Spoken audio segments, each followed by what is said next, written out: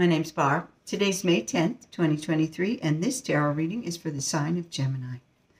Okay, Gemini, recently you've been just living in your head a little bit, making decisions based on logic and looking at things without considering feelings. Not necessarily a bad thing, but, you know, it always has its place. Currently, you are starting to realize your worth and know that you're able to manage all the nuts and bolts of life. Hidden influences. There's a situation or a person who is just going to quietly leave. Let them.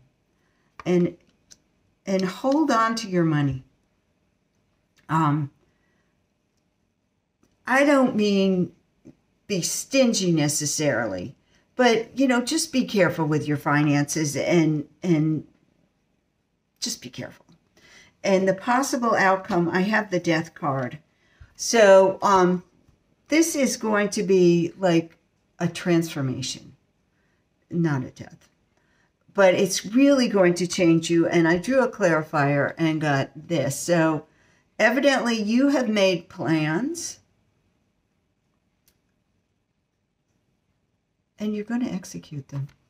I think this change is going to maybe not initially be wonderful, but I think in the long run, it's really going to make a dramatic and positive difference in your life. I hope this is helpful. Thanks for watching.